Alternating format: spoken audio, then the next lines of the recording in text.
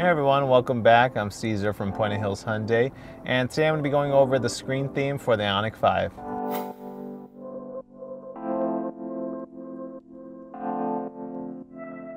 Alright, so something that's newer for these Hyundai systems, especially with the Ioniq 5, is going to be a screen theme / layout. So if we tap here, you're going to be able to kind of change this like your phone nowadays. You have a dark mode and then like a day mode. So if you like this white background, you can do it here. You can do the black, that'll be a lot darker. Now once you just change that, I'm not sure if you can see, but it also changes the cluster to the black as well. Or you can schedule the time. So if you want, so displays a black theme during the time set. So if you want it to go on right when the sun goes down, just depending on what time that is for you, you can do it like that until what time the sun rises or whatever other time you want it to stay on black. Now, you can go to screensaver.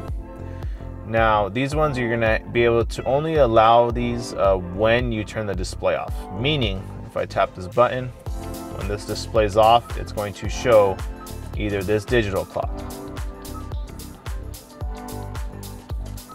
or you have an analog clock, but I believe that they have different styles. Yes, they do. So you should have 8 styles of which analog clock that you may want to see. And this one's pretty nice. So let's go here, display off. Now, if you are listening to the radio, you do have the nav system going. All that stuff will still be, if you have the voice on for the Navi, it'll still tell you when you need to turn. The radio will still be able to play, but you're just mainly minimizing all the other icons from here, and you're just having this display.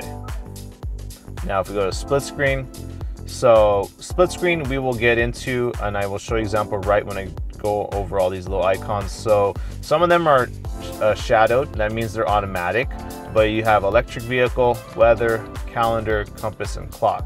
So let's just keep all that on, and what I mean is, let's just go back to the maps really quick. You do have on this corner, this side, you have a little arrow. So what you can do is you can actually tap that, and it'll pop open. So you have your CarPlay or your music, whatever was connected, and you can go up or down, doesn't matter. So if you go up, it'll show more of the nav, okay? It'll show the energy information, so how much range, battery, and nearby stations, and of course you can search the stations. Then you have your clock again, you have your compass, you have your calendar, so if it's permitted, and then your weather, not available at the moment, and then back to the CarPlay. So if we go back to the settings, to screen and theme layout, split screen, you can check mark some of these if you don't want them. So let's say that wasn't active right now, calendar's not active, clock, compass. It'll only show these 4: electric, map, radio, and the clock for you. And that's what the split screen does.